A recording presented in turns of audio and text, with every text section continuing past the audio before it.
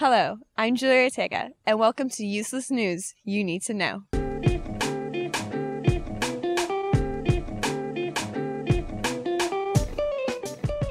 Today, we're talking about the rise and fall of 3D entertainment. It's been around for over a century, and it always seems to disappear before it makes its comeback through new advancements. 3D is a way of showing images and tricking your brain into thinking it has depth. In the real world, your eyes focus on objects at different distances. But when you read or watch something in 2D, your eyes don't refocus as heavily.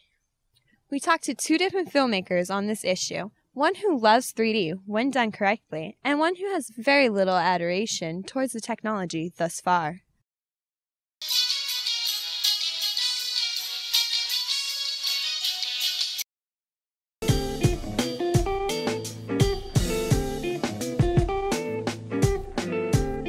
No, because at this stage, with the added cost, you can look at statistics, and people are staying away from 3D films. They'd rather go see the flat version, spend a couple bucks less, and maybe buy more popcorn.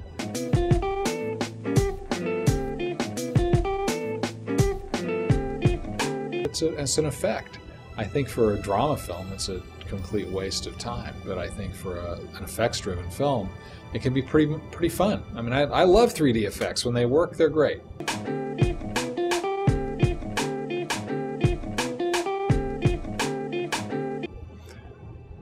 I'd consider it, but I'd like to know what the fatigue factor is, because there's a processing fatigue that humans have in trying to process so many images per second. So I'd just like to see how it really plays out in the real world. It all sounds interesting. I'd like to see what it's really, how it really works.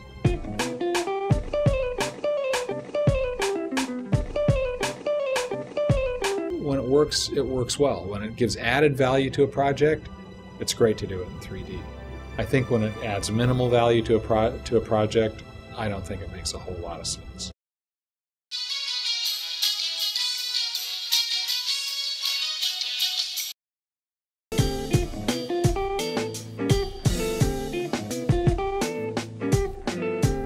Currently, people that have gone to see the films, and I've asked them, hey, what was it like 3D, and they said, actually it didn't really have to be 3D.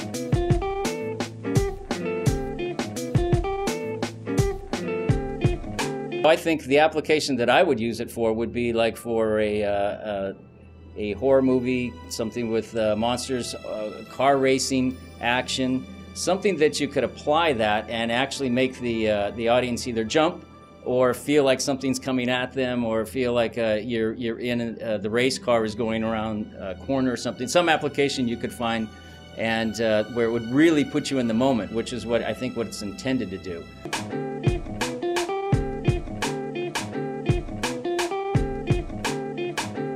I would probably wait.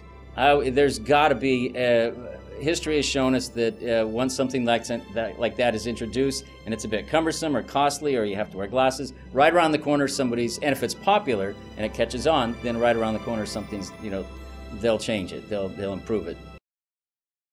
First appearing in the late 1800s, early patents showcased two images projected on a screen. This approach still applies, as we've gone from multicolored glasses in the early 1900s to polarized techniques which blend two videos at different frequencies. Some of the current issues with 3D include a darker image, shrinking of light, which means that images look smaller because the light gathers in the lenses. We talked to an expert about how your perception is affected by 3D.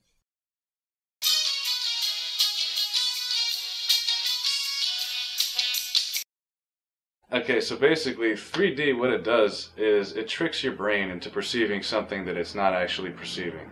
And what I mean by that is kind of illustrated here.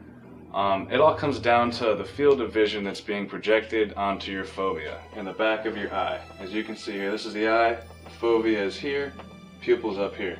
So obviously light comes in and it's projected there. Now this fovea, you can think of it like a donut lying on its side here. This is a bird's eye view of it.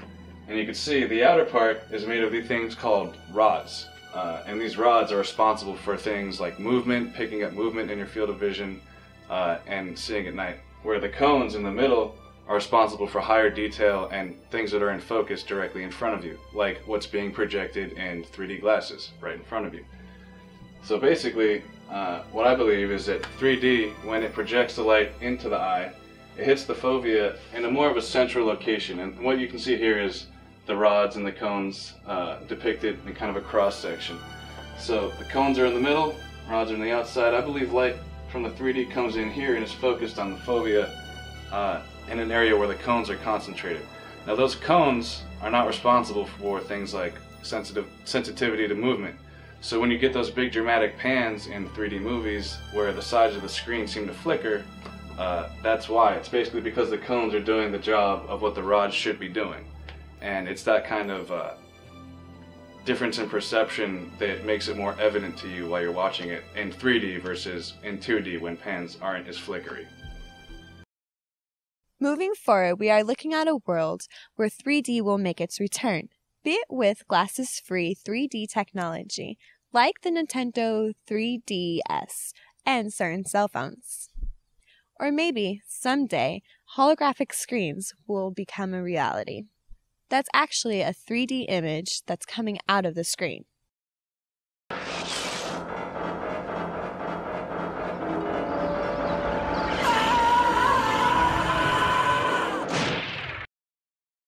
Whatever the case may be, if it messes with your head, I'll be there to report about it. My name is Julia Ortega, and thanks for watching Useless News You Need to Know.